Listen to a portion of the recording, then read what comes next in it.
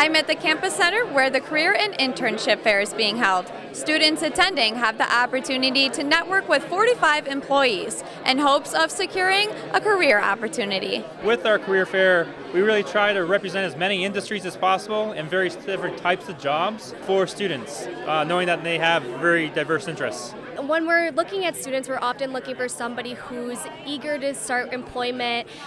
They have kind of built the foundation with us as far as going to classes, doing extracurricular activities to be involved in any of the programs, as well as simply interning, even volunteering or shadowing different companies just to kind of learn a little bit more about possibly the career they want to get into. It's a great opportunity to really put your name out there and talk to some people, potentially get internships, full-time jobs, part-time job opportunities even.